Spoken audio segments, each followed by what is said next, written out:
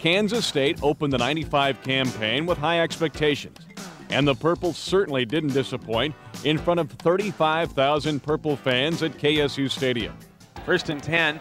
Kansas State has the ball at the Temple 15. 17-7 Cats. Back to throw. Miller fade route near side looking for Lockett at the goal line. Acrobatic catch, touchdown near the deep left pylon. Lockett does it again. The Wildcat defense was dominant throughout, holding Temple to just 49 yards rushing and 270 yards in total offense.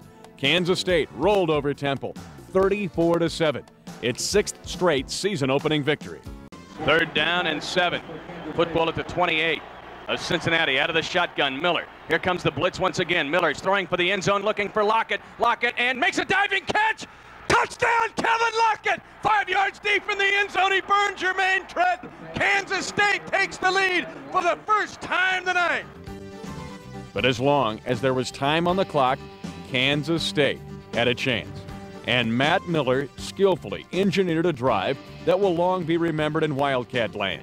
To the left side, he is pumping. He is pumping, now holding. He's going to run the football. He's at the 45, gets out of bounds to stop the clock at the 47. He gains 6 yards, 29 seconds left in the game. 2 receivers left, again, 1 to the right. Out of the shotgun, Cincinnati back in a prevent defense. Miller setting up, throwing a pass, caught by Schweiger at the 40-yard line, trying to get outside, and he is out of bounds to stop the clock at the Cincinnati 31, and only 8 seconds remain in the game. 1st down and 10 for Kansas State at the Cincinnati 31.5. 6 DBs in there for Cincinnati. Back to throw Miller. Quick pass to the right side, running out of bounds at the 21. 3 seconds left to go in the game. Finally, the ball game would come down to the last play from scrimmage, and the combination of Miller to Lockett. Lockett winds up to the right side. Miller will take the shotgun snap from Jason Johnson. He's back to throw. They roll left. Miller throwing for the end zone. He's looking for Lockett, who makes the catch. Touchdown, K-State on the final play of the game. Kevin Lockett from Matt Miller on the last play of the game. Are you kidding me? Kansas State on the last play of the game finds Kevin Lockett at the right pylon. Kansas State had survived and snatched victory from certain defeat and recorded a 23-21 victory over Cincinnati to move 2-0 on the season. 3 saw Kansas State open a 3-game homestand that would be one of the most dominant in college football history. The Wildcats opened the homestand against, appropriately, the Zips of Akron. Matt Miller sprint out to the right side, turns back left, guns it long, looking for Lockett. He's got it and is inside the pylon. Touchdown, Kansas State.